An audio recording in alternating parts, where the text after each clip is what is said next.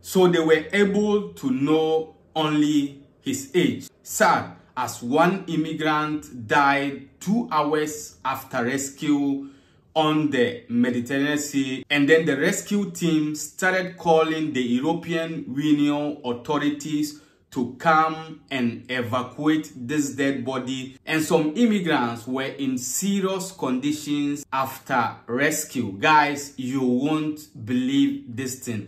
This is what happens currently on the Mediterranean Sea, and I know a lot of people will say, who sent them? Guys, if you have passed through the Mediterranean Sea and you are still alive, give thanks to the Almighty God, because it is not easy. Only people who have passed there will understand the situation. I don't know whether YouTube, Facebook or TikTok will allow me to post this video, but guys, try to share this video for me. This is how the story is. The Sea Watch, which is one of the NGO rescue ships on top of the Mediterranean Sea. Now, they rescued almost 50 plus immigrants. After rescue, some of the immigrants were in serious conditions. So they started calling Malta authorities for help. They started calling Tunisian authority for help. None of them responded to them because some of the immigrants were in serious conditions. So they were trying to call the authorities near them so that they would have come and evacuate this immigrant and go and give them emergency treatment. But Tunisia, Malta did not respond to them. So the Sea Watch started calling Italian authorities. Now, the Italian authority was also giving excuses. 2 hours later, one immigrant lost his life. They only know the age of this immigrant. That is one 17-year-old guy who lost his life 2 hours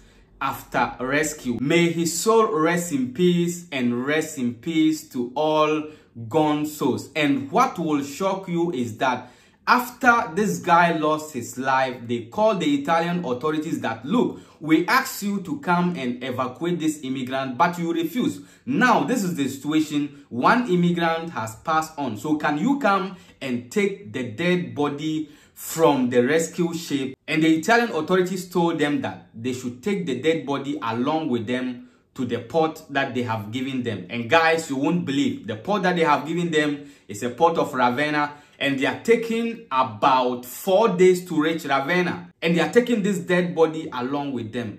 Giorgia Meloni government together with Matteo Salvini, what do you guys want to tell us? In fact, this woman, may the Almighty God continue to bless her, Luciana Lamorgese. This woman time, you won't hear this kind of thing. You will never hear this kind of thing. But this woman, I don't know what she is collecting from immigrants. Even if you don't want the person, what of the body? You should have shown some little bit respect to the dead body. But no, guys, it's not easy. Try to share this video for me. Let's show the video. When we are back, we will give you the rest of the update. So stay tuned. La maschera d'ossigeno per sostenere un respiro che rischia di spegnersi. La mano della soccorritrice su quella del ragazzo.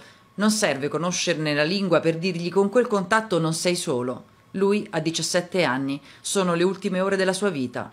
Dalla Sea Watch 5 la richiesta di evacuazione per lui e altre 3 persone in gravi condizioni.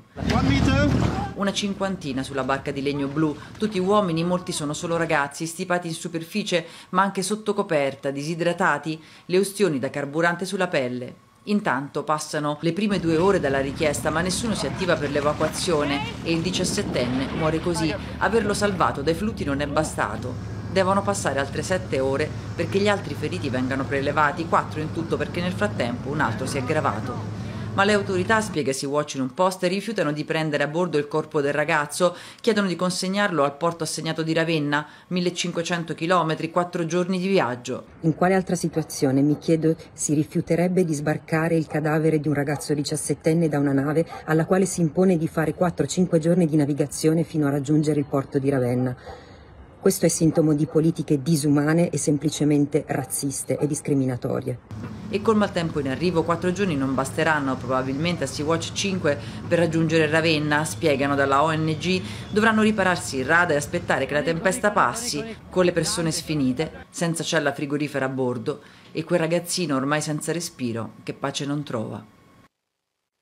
I've seen the video. In fact, the Sea Watch team is very, very angry. They are saying this one is inhuman. Guys, this is totally inhuman. Let me know what you think about this video. Until we meet again in the next video, please stay safe and stay blessed. Peace out.